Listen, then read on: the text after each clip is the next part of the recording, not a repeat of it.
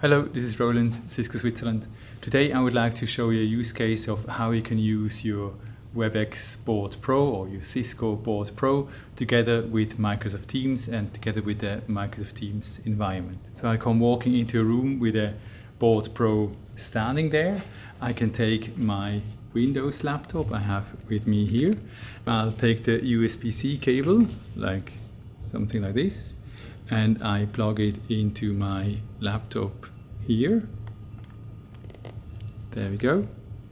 And that's all I do. So with this, the laptop is being charged. The screen share is starting immediately and I can start working. So the idea is I take my Windows laptop, plug it in with the USB-C cable here and walk to the front, to the screen, to the touch screen, the BoardPro, and I start controlling my PC from the touch screen.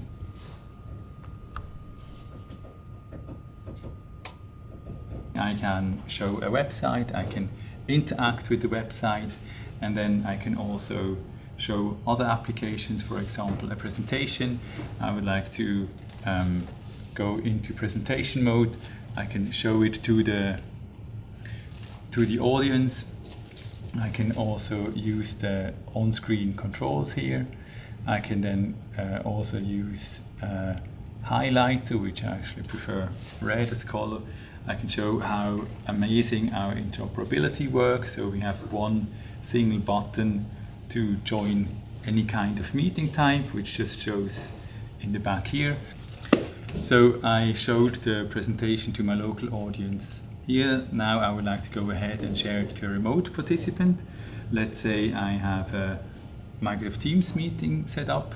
It is in my calendar here. I can simply go ahead and join this meeting.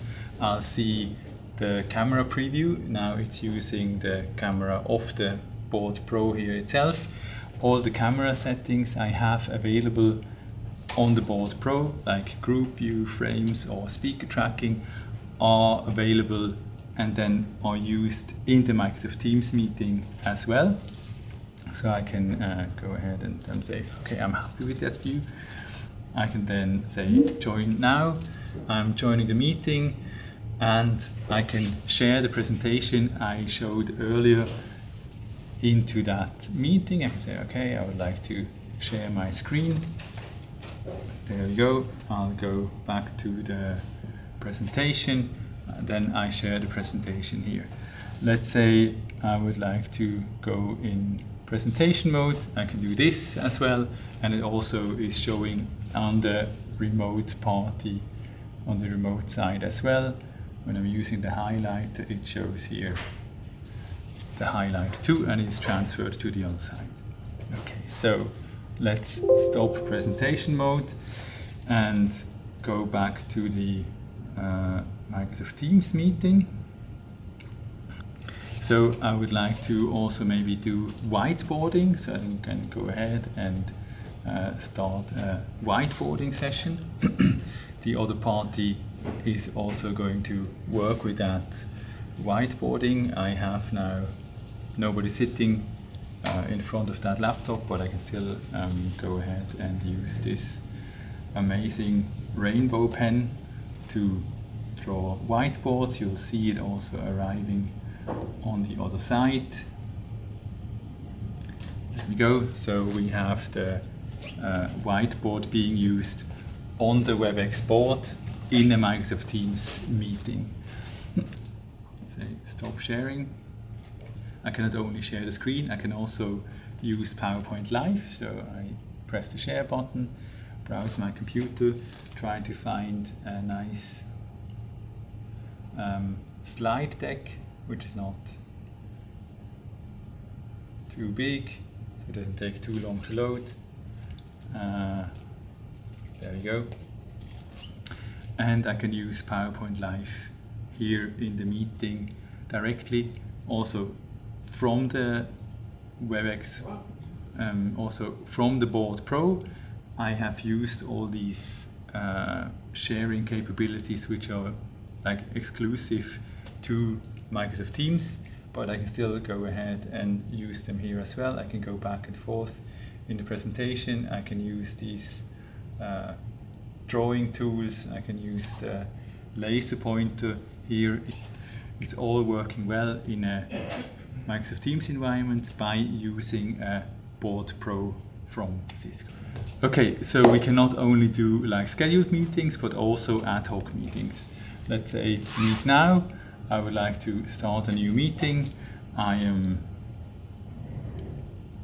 joining this meeting, and then I can go ahead and add participants directly, and I'm looking for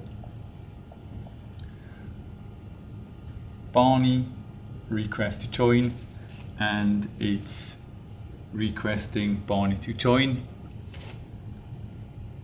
Sehr gut, super. Danke vielmals.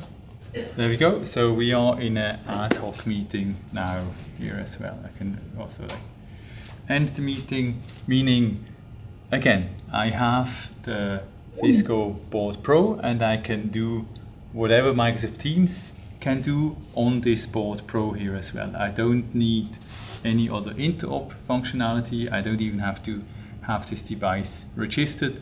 It's all just working as it works on the laptop, and it's using the peripherals here as they are. So thanks a lot for watching. I hope it was of help, and I hope you get an idea of how flexible our WebEx board is, how flexible it can be used. So thanks again. Let me know if there's any questions, and please subscribe. Thank you. Bye-bye.